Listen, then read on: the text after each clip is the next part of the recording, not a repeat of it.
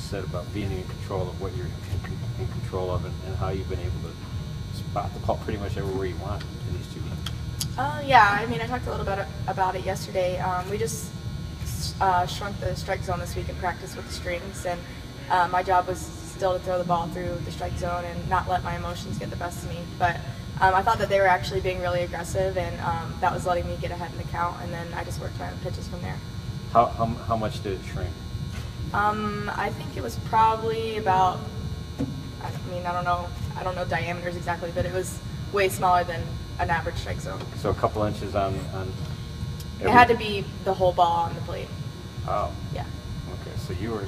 So yeah. and it looks like you're developing a nice rhythm with Aiden and a good comfort zone. Talk about what you're doing there with your catcher.